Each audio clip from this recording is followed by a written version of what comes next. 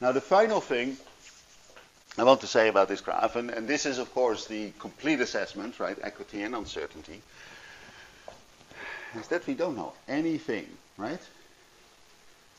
The recommended carbon tax, the social cost of carbon, ranges from somewhere pretty close to 0 to well over 1,000. And anybody who tells you this is the social cost of carbon and then gives you a precise number without any sensitivity, without any robustness, without any confidence interval, I think that person should just be discarded, right? Or their opinion should be discarded. Person, of course, not. This highlights just how important these ethical choices are, right? Depending on where you stand, depending on what you think the pure rate of time preference should be, depending on what you think the curvature of the utility is or should be, you can come up with very different answers, very different policy recommendations, right? There are, of course, people who invert the whole thing, right? Who say, well, I think that the carbon tax should be 100 or maybe 200 because that's easier on the graph. And therefore, we should have a pure rate of time preference of 1% and a rate of risk aversion of, 0.3.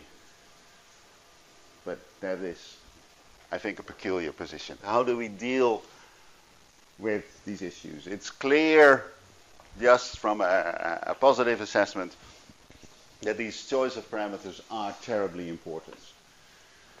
And then the question is, how do you pick them? And there's two basic approaches here. One is to think how it should be done, reason from first principles. How should we discount the future? And if you feel incapable of doing so, don't be ashamed, because this has been a debate in philosophy and religion for as long as we know, right? Socrates had things to say about this. And other people have strongly disagreed with Socrates. And of course, not everything that Socrates says is true. If you read his opinion about women, then perhaps you should not put too much stock on his words. Or if you look at his opinion about slavery, then perhaps you should ignore Socrates, right? But yeah, there is strong and philosophical and strong religious guidance on some of these choices. And you could decide, who do I like best? Do I follow the advice of Jesus? Do I follow the advice of Lord Stern? Do I believe Lady Gaga in these matters? And I'm going to follow their opinion here. The lady takes her proper place in history, right? That is one thing you can do. The immediate problem with this is that then you essentially become paternalist or maternalist, right? That you think that your values are so important that the government should follow them and impose a carbon tax, which essentially means that your time preference or your inequity aversion is imposed on everybody. Not that they have to share the same value, but they have to live with the consequences of that, right? So yesterday we talked about dictatorship. That is essentially dictatorship. If we follow Nick Stern and say that the pure rate of time preference should be 0.1% and therefore the carbon tax should be 300, and if that is imposed, then Nick Stern has become a dictator, right? In the sense that he dictates the outcome. Or his preferences dictate the outcome, right? So that is one route which is difficult. The other route is to look at revealed preferences, which sort of, sorry? Yeah, at the moment, sort of the revealed wisdom of climate policy people is that we should stabilize the climate at warming of less than 2 degrees, right? And preferably closer to 1.5, which implies a carbon tax of several $100 per ton of seed. That is one way of doing it, or you could look at other decisions that people make when they say invest in their education. It's a choice familiar with you guys. Your decision to take a year out of your working life and study a year more is essentially a decision about foregoing consumption, foregoing income, in the expectation that you would get a more fulfilling and a higher paying job later, right? So that is an investment in the future. And that through that choice you have revealed your time preference. Not quite, right? Because you are uncertain, right, about what the returns to a master's degree are. So it's not that we observed your time preference, but we observed the mixture of your time preference and your risk, and that is sort of like mixed up with your beliefs about how the future will unfold and the value of this degree. So we don't quite observe your time preference. And of course, education is subsidized, right? It may not feel that way to you guys, but it is. So this is a mixture of a public and a private decision. So analyzing your investment in education does not reveal necessarily your time preference, but it reveals a mixture of things. And actually, Shane Frederick has a wonderful paper in the Journal of Economic Literature where he goes through a great number of studies that revealed people's time preferences and comes up with an enormous range of estimates, from negative time preferences to time preferences that are so high, right, above 1,000% per year, that the only logical explanation could be, the only logical outcome of that should be, is that those people are so stupid that they should have died a long time ago, right? If that really is your time preference, then by accident you would have, by rights you should have killed yourself. Which you obviously didn't, because they're still in the sample, right? So something went wrong in the measurement there. So the problem with revealed preferences is that these parameters are actually bloody hard to estimate. So what I did last year is that I actually took your predecessors through a lecture on how difficult it actually is, and that is still up on YouTube. It's still, the slides are still up on the accompanying website, so you can look at that. And the conclusion here there is, yes, it may sort of sound appealing to you that we should just go for revealed preferences, but it's actually very hard to reveal people's preferences. But as I said, instead, Stephen insisted that I talk you through policy advice. And for some reason, Stephen thinks that I'm good at this. So I'm going to do 3 things. Essentially, I'm going to take you through 2 popular models of how this works and how this should work. I'm going to end with saying on how I think it should work. And in between, I'm going to take you through some fallacious arguments. And I'm also just going to do some political economy about why people behave the way they do in the climate policy debate. So that is the plan. But let's start with Pielke. Pielke is a card-carrying political scientist. My problem with political science is that I don't fully understand it. But Pielke came up with this 2x2 classification. And the first one is the one I have difficulty with. And Pielke argues that there's 2 basic models of how a democracy works. And one goes back to Madison, one of the founding fathers of the US. And Madison is very much sort of a bottom-up type of democracy, direct democracy type of person. Doesn't really think in terms of parties, but just thinks that there's a hustle and bustle, and in the end some sort of agreement is reached about what to do. Madison also apparently thinks that sort of when you make a choice about what to do, you first have to identify the options of what you could be doing, right? We could do A, B, C, or D, and we're going to go for C, right? But first you have to identify what is your A, what is your B, what is your C, and what is your D, right? And those things come up from the grassroots. Anybody can essentially prepare that, and in that sort of frame of how democracies work, the role of experts, of academics, of people who have a particular expertise about whatever the discussion is on at the moment, is really to say this works, this doesn't, and actually also to take a position and say, well, I actually think that this should be done, so I'm going to sort of argue for this rather than give perhaps an unbiased or non-partisan advice. Schatzschneider, who's a lot younger, but not very young compared to you, thinks that democracies really work through elite conflicts, that we call it democracy, but really there's strong groups that still control it, and the electorate just follows one elite at some point and another elite at another point, and that is really how democracies work.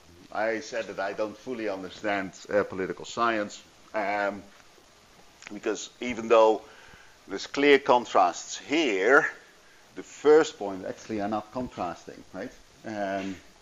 So according to Pielke, in one model of democracy, the common interests are achieved by the give and take of the political process, and in the other model, common interests are identifiable independent of the special interest demands on government, and the two do not contradict each other, they're just different things. Schatzschneider also argues that policy options don't just bubble up, but they're actually, it's the role of experts, academics, and people like that to identify those options and perhaps to create new ones. And experts are really there not so much to play a part, but really to advise on what options are available, perhaps suggest new options, and sort of like assess the consequences of these. And I don't buy into this, but this is what Pielke says. This bit of Pielke's work I find much more convincing. So there's different ways in which research and policy, or science and policy, interact.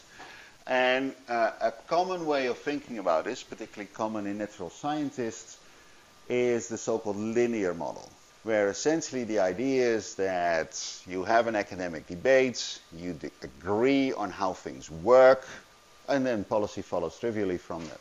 Which is another way of saying, if you knew what I know, you would agree with me, which is complete nonsense, right? You can disagree with me even if we agree on the facts, you can still disagree with me on how best to behave, right? But a lot of natural scientists seem to be thinking that this is how the world works. And a lot of the debate that is going on online around climate change and climate policy is of this nature. That those evil deniers, if only they knew that the climate sensitivity really is 2.5 degrees, if only they knew that if we double the atmospheric concentration of CO2, then the temperature would rise by 2.5 degrees in equilibrium. Then they would agree that we should tax carbon. No, that doesn't follow, right? And I've taken you through many examples that there's such a long chain of assumptions that you need to make that even if you agree on all the natural science, and there's, I think, good reasons not to agree on all the natural science, but even if you were to agree on all that, then you can still, for very, very valid reasons, disagree. The implicit assumption in the linear model is that science is always objective, that whatever we research and whatever we conclude is independent of who did it. And an implication of this is scientism, and I will give you a couple of examples of scientism after the break. The other model of how science and policy interact is the so-called stakeholder model, which really says that we go back from research to policy, and back to research, and back to policy, and back to research, and back to policy. And an important, there's a typo there, that should be researchers. An important implication of this is that even if politics may not directly affect the answers that researchers and academics give, it does affect the questions that they ask. And that is trivial, right? Because a lot of research, and definitely a lot of high-powered research, does not happen without funding. And it is politicians who set the priorities for research funding. So in that sense, they definitely shape the questions that academics ask, and therefore also shape the answers that they get. And what you often see when a debate gets contentious, you often see accusations of people being bought, that somehow they're in the pocket of the fossil fuel industry. That's not really how it works. It actually works the other way around. It's not the case that very rare that you would find an academic who changes his or her tune depending on who pays the bills. But what you often see is that politicians know what people will say, and they will financially support those who they agree with. So the selection is actually the other way around often. And then there's of course another interaction that the research sort of shapes the questions that are being asked by policy. That there's a lot of academics out there who try to convince politicians that their particular hobby horse is the most important problem of humankind. And some succeed, most fail. But there's always going on that my disease is more important than your disease. My environmental problem is more urgent than your environmental problem.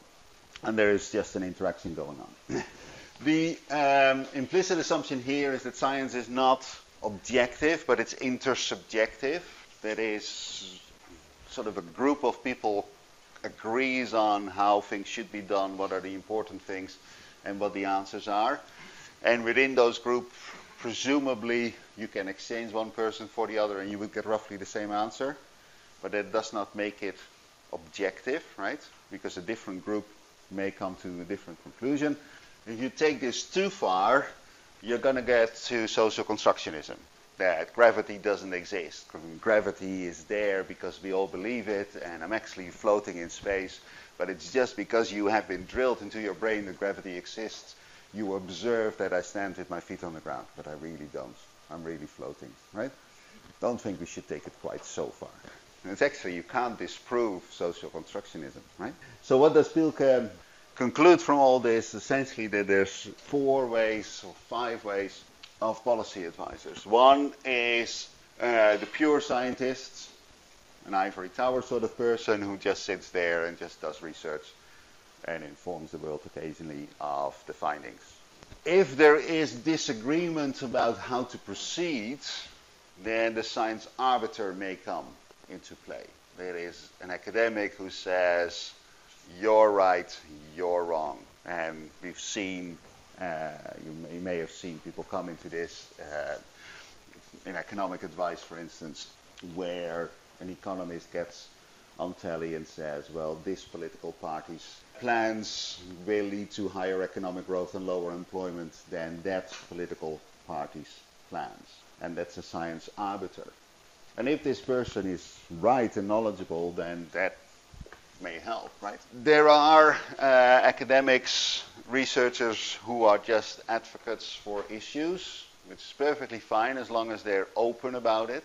And in some cases, it is actually perfectly fine. If we take medical research, for instance, we all agree that the role of medicine is to make people healthy or keep people healthy. So the objective is clear, and I have absolutely no problem with a doctor being an advocate for my health, right? That's what I want my doctor to do, to keep me healthy. What I also want is that my doctor goes around does that in the best possible way. And I don't want my doctor to be in the pocket of a particular company that sells a particular medicine, and even if I don't need that medicine, but I need a different kind of medicine, that medicine is being pushed down my throat. There, I have a problem with that. And Pielke would call somebody like that a stealth advocate, right? Somebody who pretends to be neutral and pretends to have your best interest at heart, but is really pushing somebody else's agenda or their own agenda. Pielke styles himself, not surprisingly, as an honest broker, which is somebody who tries to resolve policy issues by sketching all the trade-offs that are there, by suggesting all different ways of solving a particular problem. And if that person's personal preferences sort of influence the decision, these advices, then that person, then the honest broker would actually be open and honest about it. So make of this what you will. I think that the notion that we should be aware of stealth advocates and we should strive to be honest brokers is, I think, an advice that is well taken. Research, academic research answers three big questions, right? That is what if, so what, and what to do. And what if is really the ultimate question of natural science and a lot of the social sciences. That is essentially the issue of prediction. What will happen if we put more CO2 in the atmosphere? This is the positive side of doing research. And there's no dispute that that is what we do. And even if a lot of researchers are not predicting all the time, and actually most aren't predicting all the time, a lot of the things that we do in research is uncovering mechanisms that would help us predict, doing observations that would help constrain our predictions and improve our predictions. But the ultimate goal there is to be able to foresee the future. The second big question is, so what? Why do we care? Why is this a problem? And this is a question where a lot of natural scientists get worried about, but it is of course what social scientists and to a large degree the humanities, I should have put them on there, do, right? And this is a mix of positive and normative. The positive element is if you go try and measure what people think about things, and then you somehow come up with an assessment and say, well, this problem is perhaps more important or this, than the other problem, or this problem is perhaps less urgent than a lot of politicians seem to think. And that is not a positive question, right? That is strictly normative. Because as soon as you sort of like say climate change will affect X, and that is what you emphasize, and of course you've excluded a lot of other things. And as soon as you say climate change will reduce GDP in the US by 10% by 2100, you've sort of like shines through that you don't really care about what's going on in the rest of the world because you focus on this particular thing, right? So the question of so what immediately implies a question about who matters. And a lot of the stuff that I've been giving you over the last few weeks has made the implicit assumption that the only thing that really matters are humans, which is a natural thing for me to say because, believe it or not, I am human. But other species may completely disagree with me there, right? That humans are the only things that matter. And then the first question is what to do, right? So given that we have a model that predicts the future and given that we've sort of prioritized or decided what we want to achieve, how do we best get there? And this is a question that a lot of public economists are involved in, but of course, and I should have added that also engineers do this, right? And doctors do this. For engineers, if we decided that we're going to want to cross the river, how do we best do this? Do we build a bridge? Do we dig a tunnel? If we decide to build a bridge, what type of bridge do we build? Those are, of course, questions that need answer and where academics get involved as well.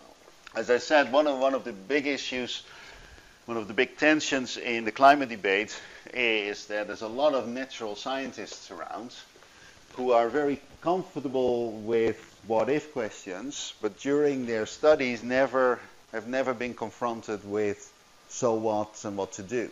That's not something that they have been trained to think about it and how to behave in such a situation. And when I started studying econometrics here, in the very first lecture, and I think it was Kuno Huisman, who's long retired, so you haven't met him, stood in front of the class and said, chances are that one of you guys will be one day the governor of the central bank, right? This was before the euro. So the probability was actually a good bit higher. And that is a position you need to prepare for in your mind. Because if you're the governor of the central bank, then yes, you may be a brilliant monetary economist and you may know perfectly how the economy works, and particularly the monetary part of the economy. But that is not all the governor of the central bank does, right? The governor of the central bank also makes decisions on how, at what level to set the interest rate. You're no longer Ben Bernanke, who is a brilliant monetary economist. No, you're Ben Bernanke, the man who sets the most important price in the world, which is a different thing, right? In academia, we write research papers, and the aim is to convince our peers that we're so very clever. If you're the governor of the central bank, the aim is to do the right thing. And if you mess up, that has real consequences for a great many million people. And as economists, we have been thinking about this from a young age on, or we should have been thinking about this from a young age on. Natural scientists don't, it's an irrelevant question for a natural scientist. If you study clouds, you study clouds. You will never be put in the position that you are in control of these clouds. And that is therefore a question that has never come up during their studies. Now, to finish that bit, these two gentlemen have come up with this thing called post-normal science. And post-normal science is a response to Thomas Kuhn's normal science. So if you've read Kuhn, he's a good writer, has deep insight. He describes in his book about normal science how natural science behaves, how individuals in the natural sciences behave, and how the collective behaves. And deep insight. Kuhn is very clear that this does not apply to the social sciences. In his introduction to this book, he says very explicitly, I am describing the natural sciences. This is what's going on in a chemical lab. Gary Revitz and Silvio Funtevitz started this thing called post-normal science. And they say, well, normal science, in the Kuhnian sense of the word, does not apply when facts are uncertain, and when values are in dispute, when stakes are high, and when decisions are urgent. These are the so what and what to do questions. This is not the what if question. This is not something normal science, natural science was meant to deal with. And they rightfully identify that natural scientists in the traditional training are at a loss how to cope with such a situation, but that follows trivially from the fact that Thomas Kuhn never talked about anything but the natural sciences. They correctly identify the problem, they don't really work out what to do instead. They just say, well, natural or normal science does not apply, we should do something different, and because it's new, complete nonsense of course that this is new, right? Aristotle is typically regarded as the founding father of physics because his work is the first that survived, right? He probably did not sort it out all himself. Aristotle is also considered to be the founding father of philosophy and of economics, right? He's figured out things about how the world works, but he was also bang in the middle of all sorts of policy debates at the time, right? So there's nothing new about it. But because they thought it was new, they put the word post on. Their main advice is that, yeah, it doesn't work and we should think of something different, but they don't really offer really what to do instead, apart from let's have lots of stakeholder discussion. But it's very, very popular.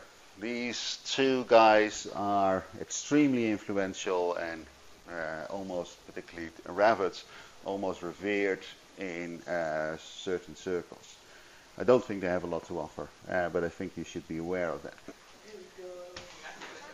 I'm going to talk about the political economy of the climate debate, and this is something that I'm actually more comfortable with than the stuff I did before the break. And I'm going to start with talking about the role of science. So in the olden days, assuming I'm talking to a Christian audience, which is not universally true at the moment, I don't think, but in the olden days things were simple, right? There was the church and the Bible offered two things. One, it gave a theory of how the world works, of how things are and why things are. It had a predictive element to it. And it also told us how to behave in that world, right? How to be a good human with the aim of getting into heaven, right? And other religions, of course, have similar things. That there is an element in the sacred texts about why things are, and there are that's a positive element, and there's normative elements on how to be good. Now, that is how things used to be, but the Enlightenment, of course, separated that. Right? Enlightenment separated the what-if questions from the what to do and the so what question. And that has confused a lot of people and has led to issues. And the first thing to notice here is, of course, that whereas the dream of enlightenment was that everybody could work out how things worked from first principles by looking at observations and that sort of stuff, and we should never trust a priest or a holy book to tell us how things were. We should trust our own eyes and ears. That was the ideal of enlightenment, but that has completely disappeared. You guys are being trained to be economists, and that means that you don't know a lot about political science, and you don't know a lot about psychology, and you don't understand computer science, and you don't know nothing about physics. And for those areas, we trust experts. And that leads to, we're back in the situation. I don't know how a mobile phone works. I just believe the expert, right? Just as people used to believe the priest that, yes, this is how it works. I mean, mobile phones is relatively easy because I don't know how it works, but I know when it fails, right? So I'm clever enough to work out that it doesn't work. And for those sort of things, yes, we have expertise, and we sort of like can tell that this company puts scrap products on the market and that company doesn't. But if we are talking about such stuff as climate change, then there's 30 models out there that have different predictions of how climate change will unfold in the future for the same emissions. There's no way of telling which model is true and which model is false, right? Because these are future predictions, and we have to wait 50 years before the observations will tell us this model was right and that model was wrong. So we have to trust the experts. And it's not like with gadgets that we can tell this obviously failed within a day or two. No, we have to wait decades. So we're essentially believing experts. The problem with experts and the problem with the field of science is now so vast that people aren't experts, right? People are experts in a very particular and typically a very narrow field. And that is leading to abuses. Here is Scott Lynn, and I don't know who that is, says that scientists have again landed a spacecraft on a proverbial dime on a planet 40 million miles away that rotates at 231 meters per second. True. I think I'm going to trust them on this climate change stuff. Neil deGrasse Tyson says similar things. I don't know who said it first. This is a very prominent physicist in the United States. Science and engineers launched InSight from Earth, a moving platform across 300 million miles to arrive at Mars. A moving target will be 7 months later landing safely to do geophysics at the Martian equator. And you have a problem listening to us about climate change. The first thing is true, and it's highly impressive. And I'm pretty sure that nobody in the room, and definitely not me, could do this. It doesn't follow that therefore people are right about climate change, because these are completely different scientists, right? It's a completely different discipline that puts InSight on Mars. People don't talk to each other even. Like, what sort of nonsense argument is this? It's complete and utter bollocks, right? To say, well, NASA is great, and therefore we should believe the Met Office. Another problem with this separation that came with the Enlightenment is that a lot of people don't like this. A lot of people have sort of this inner yearning of a grand unified theory that tells us how the world works and how we should behave in this world. And they think that those questions come together. And therefore they turn to science for moral guidance. And that is exactly not something that science can provide. But a lot of people turn to science for moral guidance. And there are people in academia who quite enjoy that and give in and provide that moral guidance. And you often hear academics argue, often implicitly, that because we are smarter in our discipline, that also means that we are better and wiser.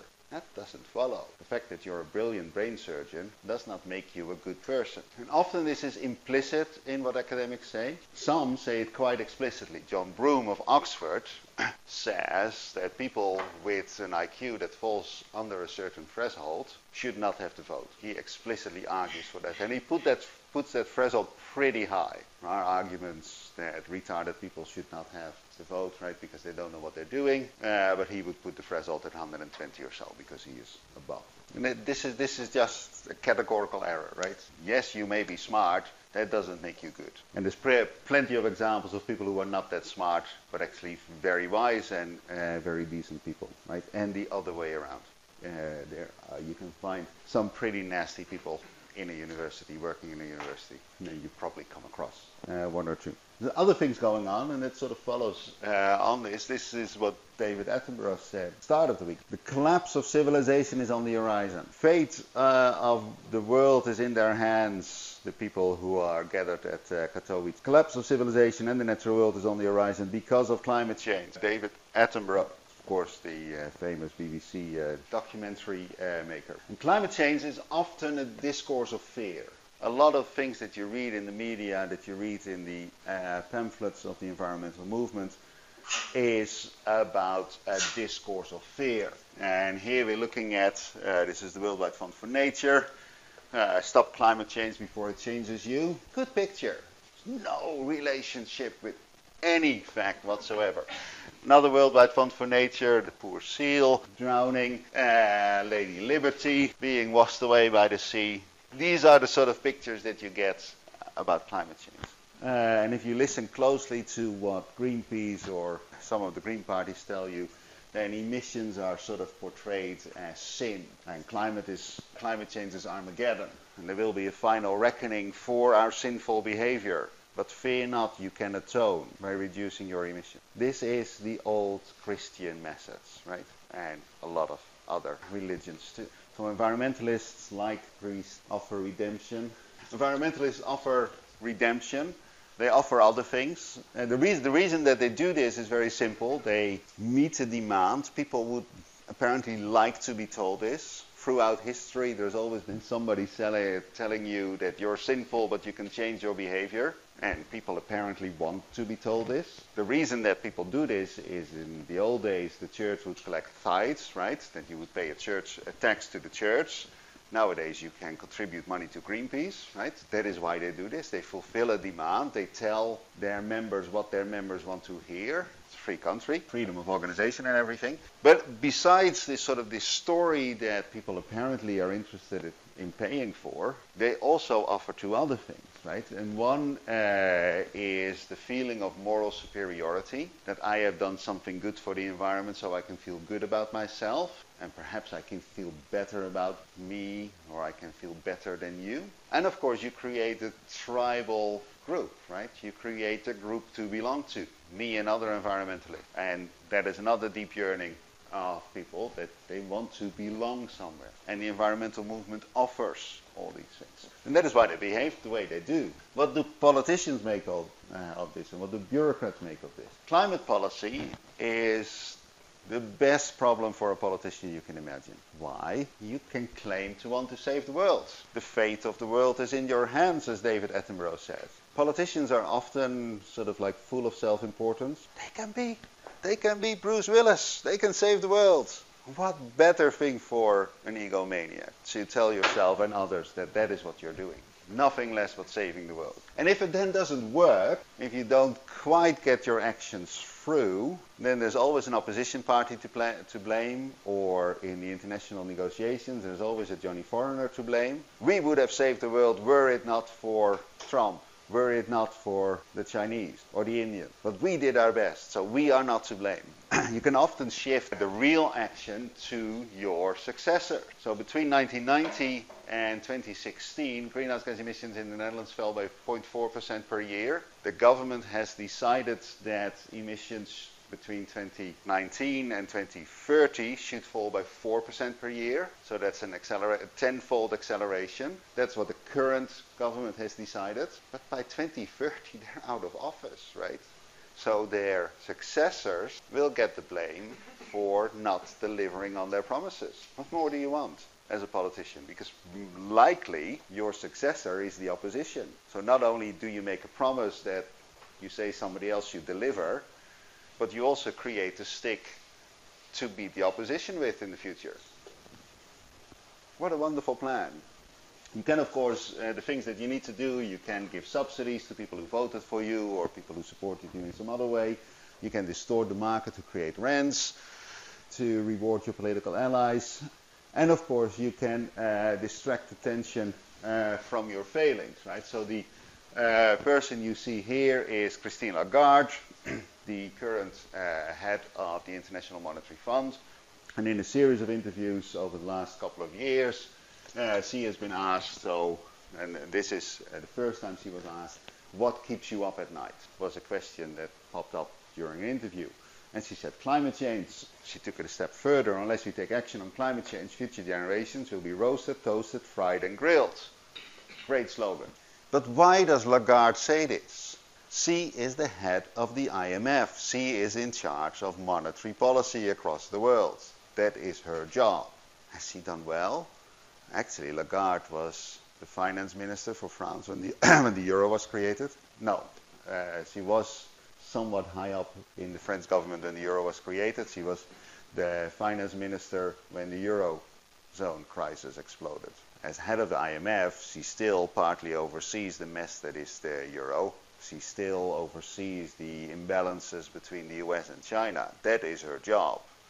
And she's not doing a very good job.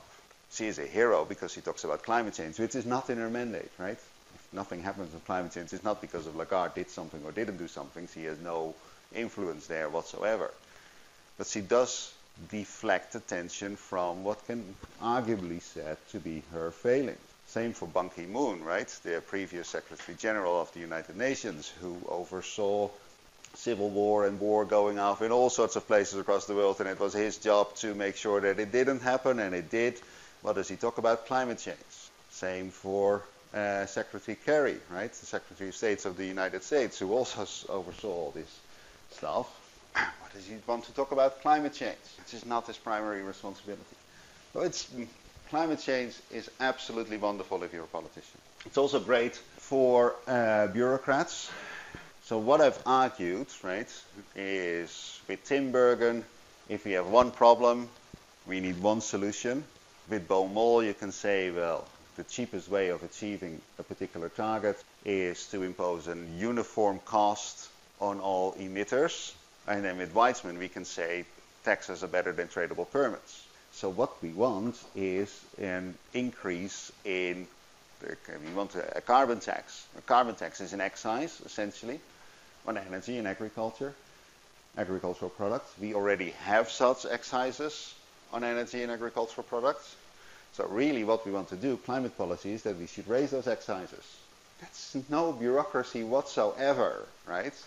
Because we have those things already, and all companies that sell these things have those excises or the systems to levy those excises in place.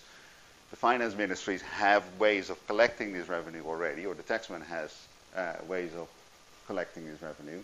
So the only thing you need is a small team within the finance ministry to set the tax and to monitor the proceeds, right? So you can do that for a country like the Netherlands with 3 people.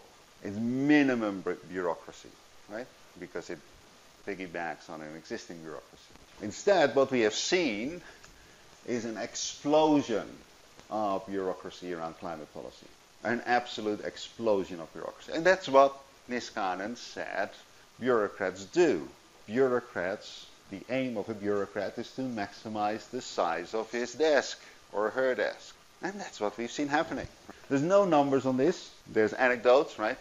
I mean, I'm now so old that I recall the time that you could actually fit everybody who knew something about climate change into a room the size of this, right? That is no longer the case.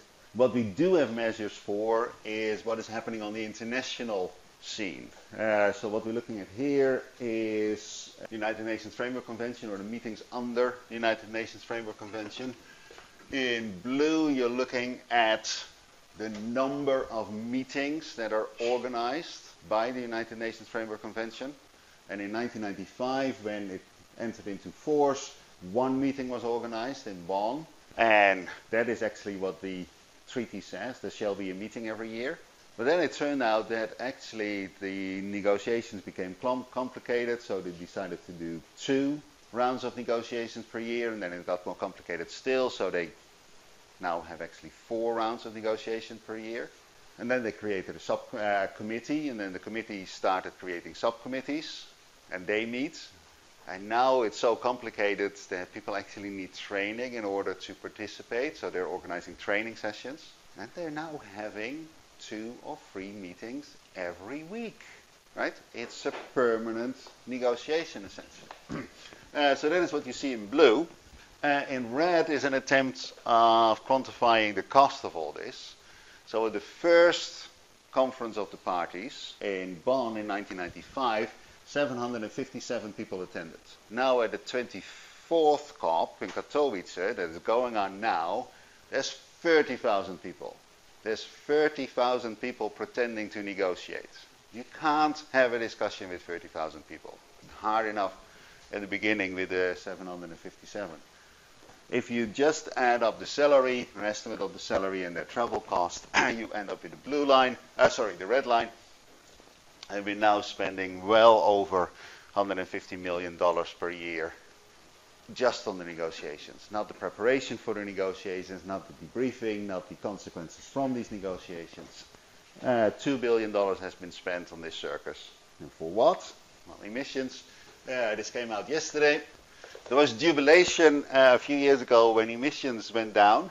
There was jubilation before that as well when emissions went down, but global emissions of CO2 from fossil fuel combustion and cement have not really stabilized or fallen. A lot of these negotiations seem to, at first sight, seem to have sorted very little effect. But the bureaucrats are happy, right? Because they have a budget, they can travel, they have people to help them. They have money to spend on consultants, commission reports, and so on and so forth. It continues there. Why is the climate debate so complicated? Climate is very important, right? Everybody talks about it. So if you are worried about something else, then nobody listens to you, because everybody's talking about climate. So what do? You say that climate is a human rights issue, climate is a racist issue, no climate justice without gender justice, climate is a feminist issue. Give me a break. I mean, all these things are important, don't get me wrong. Most of these things have very little to do with climate change. And there's, of course, other examples there that climate policy is also a way of going after capitalism, right? And you see a couple of examples here. And Naomi Klein is, of course, the most prominent example of that. If you read that book, it is pretty clear that she has thought long and hard about how society, in her view, should be reorganized. It's also pretty clear that she hasn't got a clue about climate change or about energy policy. Just basic mistakes, right? But yeah, this sells. And really, this book is about how climate change is sort of the way of bringing about the revolution that she wants to see. That's what the book is about. Not about climate change, it's about the failures of capitalism. And then there's a couple of fallacies that people make. The one that you often see is something like this. What you're looking at here is the CO2 concentration over the last 800,000 years, reconstructed rather than measured, of course. And what you see is that it went up and down with the ice ages. And then all of a sudden we are in uncharted waters. And because we are in uncharted waters, we must do something about this. We are also in uncharted waters if it comes to the number of years of schooling that people get. We are in uncharted waters if it comes to the number of people living in a democracy. So the fact that something is unprecedented doesn't make it bad. Women's rights are at an unprecedented level at the moment.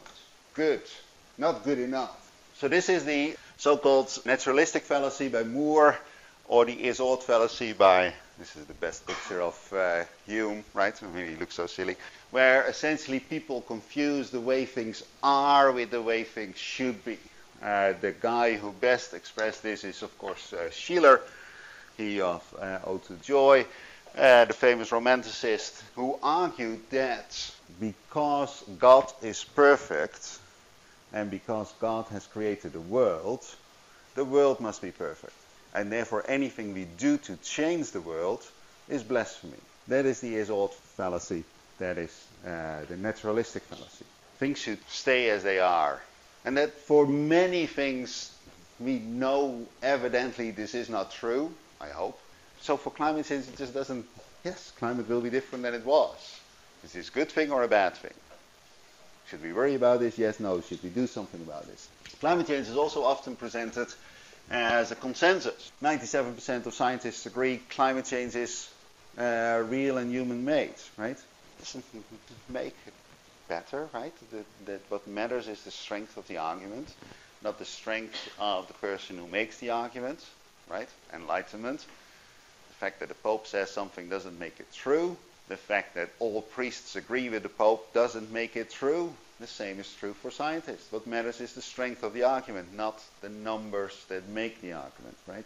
And now going back to scientism, climate action is urgent, the science demands it. Science demands what? Science doesn't tell you what to do. This is so-called scientism. There's somehow science has a moral value and somehow it tells us what to do. So if you're on the beach and you see the waters receding very rapidly, then science will tell you that there's a tsunami coming. Science will also tell you that if you run for the hills, you increase your chance of survival. Science does not tell you to run for the hills. It's your survival instinct that tells you to run for the hills. Science will tell you that the survival instinct in most people is very strong. And therefore science predicts that many people will run for the hills. But science does not tell you to run for the hills. Similarly for climate change, science tells you that if you put more CO2 in the atmosphere, the planet will get warmer. Science will tell you that there is consequences for the natural world, for the built environment, for human welfare. Science does not tell you that you have to reduce your emissions, that maybe because of a sense of obligations to future generations or people in faraway countries may have to do with because you realize that this is an externality and it's an efficiency problem. Science does not tell you to impose a carbon tax.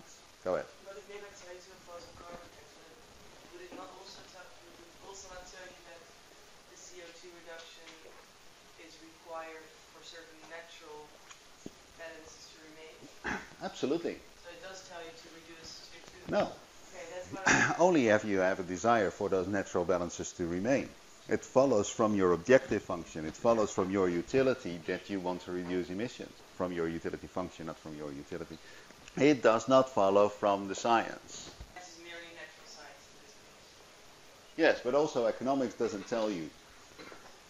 I mean, what an economist will tell you is that if you have an externality like CO2 emissions and you want to restore efficiency, you want to restore a Pareto optimum, then you should apply a Pigou tax, a carbon tax.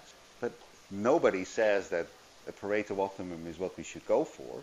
The economist's recommendation that we should have taxes correcting externalities follows from a utilitarian framework that says we should strive for the greatest good for the greatest number. But who says that we should? Bentham said we should. Who's Bentham? He's a dead guy, right? And that conditionality there is terribly important. What does this all imply? So if you are, for some reason or other, you don't like to have a carbon tax imposed on you, what you of course could do when Gutierrez, who is the current Secretary General of the United Nations, when he says something like this, that the science demands it, you could of course say, no, Mr. Secretary General, you've made a categorical error. Science does not command this, and really this follows from your value system and your desire to correct externalities. If you have 10 seconds on telly to shout something, it's much easier to say, okay, you say that the science says it, I say that the science is a load of crap. That is a much more powerful message, short and punchy, that you can make. So by phrasing these things as scientific imperatives, you invite people to attack the science rather than your curious train of thought. If you don't like feminists, then you can of course argue that climate change is not a gender issue, but then you would need to make a subtle argument. It's much easier to say that climate change isn't real. If you don't like attacks on capitalism, then you could of course make the argument that the system of tradable permits is actually perfectly in line with capitalism, and then you make a subtle argument. It's much easier to say that humans have no role in past and future climates. So by sort of creating these bandwagon effects, by sort of this impure argumentation, you invite people to attack the science. And that is what has happened. And there's genuine doubts about climate science. There's people who genuinely are concerned about evidence making and those sort of things and how much we really know. But the vast majority of people who go after climate science really have objections to climate policy rather than to climate science. But it's just much easier to attack the science. It's a much more fancy method. That's just good PR. Climate science is far from perfect. How should a policy advisor behave in all this? And one thing I should have said earlier when I talked about the governor of the central bank, you guys will be in positions of power sooner than you think. Small power to begin with, but some of you will rise to positions of great power, right? And you better get that stuff right. So what to do? And unfortunately, the answer is just be sensible. So policy advice necessarily combines positive and normative elements. And you should just be very clear there, very open, that this is stuff done by humans, and humans are fallible. And you are therefore fallible as well. And you have biases as well.